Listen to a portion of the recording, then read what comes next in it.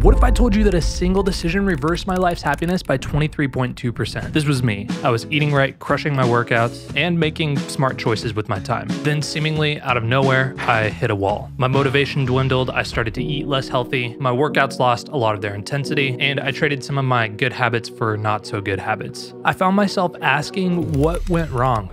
The answer may seem too simple to be true, but there's actually a lot of research behind it. If you've had a similar experience in life, you're not alone. In fact, I would imagine most people go through something like this at some point in their life. But I found a way out. You see, back when I was crushing it, I had this practice I did every day. So in this video, I'm gonna break that down. First, we're gonna dive into the science behind why nature exposure is a powerful tool to reset the brain and experience more positivity in life. Then we're gonna examine how I measured this 23% increase in happiness from nature exposure and how you can too if you want to. Then finally, I'm gonna break down the specific steps I use to maximize the benefit I get from my simple nature exposure protocol. Before we go any further, I wanna preface this video with a few things. First of all, I'm not a scientist or a doctor. I'm just a guy that's sharing things that I find interesting and that have been helpful to me. Second of all, the things that I talk about in this video do have some immediate benefits, but they also take time and consistency to have a real impact in your life. All right, let's jump in. It's no secret that spending time in nature can have a profound effect on one's physical and mental health. While a lot of us are looking for the latest tech or meditation practice for our well-being, geniuses like Beethoven and Steve Jobs found their edge in a simple and accessible way: time in nature. Beethoven was known to spend hours alone walking in the woods. Steve Jobs preferred to have important meetings while walking. Even the king of content on YouTube, Mr. Beast, spends a portion of almost every day walking outside. And it turns out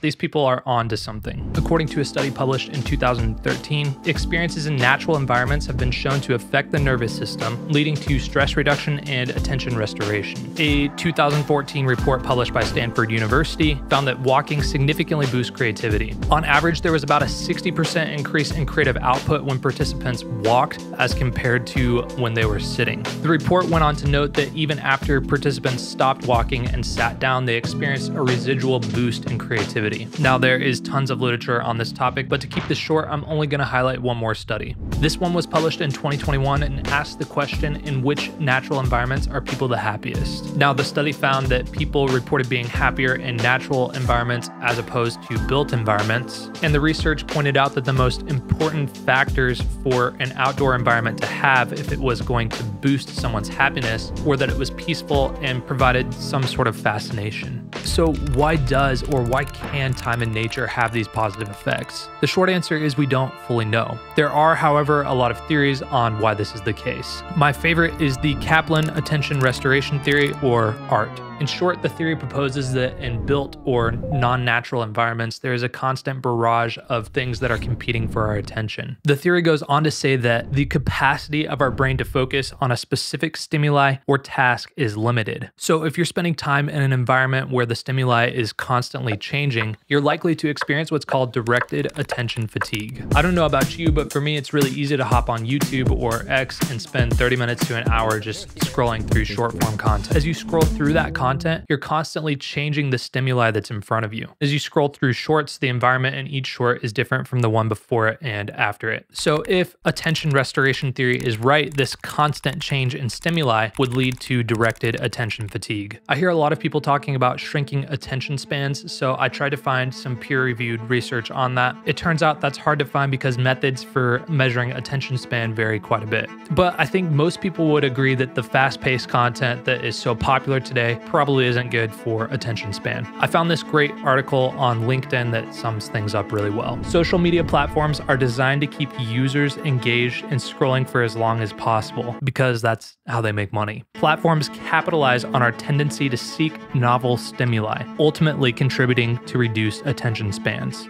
All right, back to attention restoration theory, which I'm just going to call ART from now on. ART proposes that spending time in nature encourages more effortless brain function, which allows the brain to recover and replenish its directed attention capacity. So essentially, in natural environments, there's not this constant barrage of information coming at us, so our brains can slow down and take time to catch up. According to ART, there are 4 components that a natural environment needs for it to be restorative. The first is it needs to be away. That is, it needs to provide a change of scenery or experience from everyday life. The second thing an environment needs is to provide soft fascination. This means that aspects of the environment should effortlessly capture your attention. The third thing is extent. The scope of the environment should feel big enough that you feel immersed in that environment. The fourth thing is compatibility. In order for someone to feel restored by an environment, they must want to be in that environment. If you're out in nature but you don't want to be there and you're dreading every second of it, it's not going to be that restorative. So after learning about attention restoration theory and the positive effects of nature,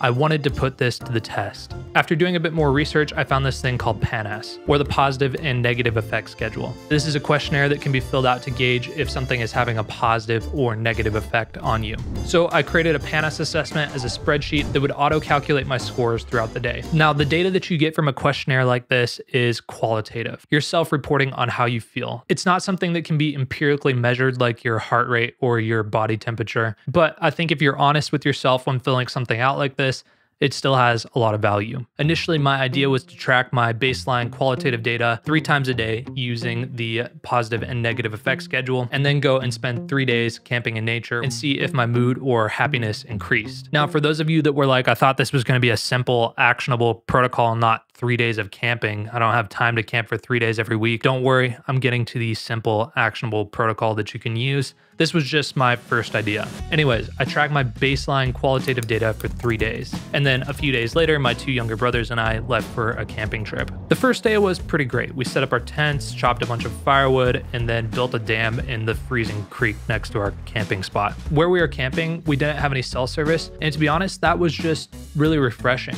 Then things started to take an interesting turn. We're sitting there just hanging out, cooking breakfast, maybe 8 a.m., and the wind starts to really pick up. Like branches are falling, leaves are whipping off trees. Where we were camping, there were some other campsites, and we started to notice that everybody else was leaving. And then it started to rain. The rain got harder and harder. And so we decided we didn't want to stick it out and be freezing cold for the next night. So we packed up and left. While we were out in nature, I brought a few copies of the positive and negative effect schedule that I've been filling out. And despite the bad weather, what I found was actually pretty interesting. Over the 3 days that I tracked my baseline, my average score was a 30.33, or as a percentage, a 60.67, which is pretty close to the statistical average. During the time I spent in nature, despite the rain and the cold, my PANAS, my average PANAS score was 43.67, or as a percentage, 87.34. So in this case, I experienced 26.67% more positivity while in nature as compared to my baseline. Now, while that's pretty cool that spending an extended period of time in nature can do that, what if you don't have a day and a half to go camping? What if you only have 20 minutes? Well, remember at the beginning of the video where I talked about how I felt like I was crushing it and eating right and doing all the right things?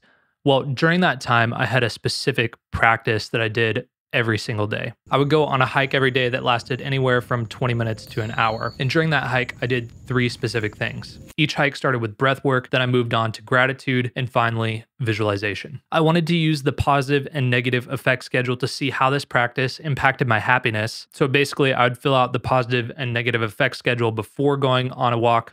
Then I would go on my walk, do breath work, gratitude, visualization, and then come back, fill out the positive and negative effect schedule right after doing that. And the results were pretty significant. Before we go into the results, let's talk a bit more about the specific protocol. So say that I'm going on a 20-minute walk in the woods. For the first 5 minutes of that walk, I would just focus on doing some really simple breath work. Maybe I breathe in for a count of 4 through my nose, then breathe out for a count of 4 through my mouth. And just do that for 5 minutes. By slowing down your breath like this, you're signaling the parasympathetic side of your autonomic nervous system, or the rest and digest side of your nervous system, that, hey, we can slow down, we can relax. There's no need to be all strung out and stressed. And after that 5 minutes of breath work, I would spend between 5 and 10 minutes thinking about what I'm grateful for. I try to start this gratitude practice by thinking about how thankful I am to be in the moment that I am. As I'm walking, I say to myself, you know what? There's nowhere I'd rather be than right here on this trail, taking this walk right now. I'll go on to thinking about, wow, I'm really thankful that I'm not injured and that I can be walking. I'm thankful that I'm healthy. I'm thankful that I get to make YouTube videos. And I try to really feel a sense of gratitude for whatever it is that's coming to my mind. Then for the final 5 minutes of the walk, I visualize what it would feel like to have accomplished my goals. Now, maybe I'm the only one that struggles with this, but for me, it's really easy to set a goal and then let a few months go by and not really have done much towards achieving that goal. During that time when I felt like I was really crushing my goals, I spent at least 5 minutes every day thinking about 2 specific goals. And you know what? During that period, I made a lot of progress towards those. So for me, this practice of visualization is a way to consistently remind myself, hey, this is what you're working towards in life right now. Okay, so let's look at my positive and negative effect schedule data to see what my happiness looked like before going on a walk versus after going on the walk. The first time I did this, my positive effect score before going on the walk was 62%, and my after score was 86%. That's a change of 24% in only 20 minutes. Over the past 5 days, I've been using this positive and negative effect schedule to measure the impact that going on these walks has on me. And I found that after just 20 minutes of walking, on average, my happiness increases by 23.2%. If you give this a try, I'd love to hear about how it goes for you. If you have any ideas on ways that I can make my walk more beneficial, let me know in the comments. If you enjoyed this and got value from this, I would really appreciate it if you considered subscribing. Thanks so much for watching, and I'll see you in the next one.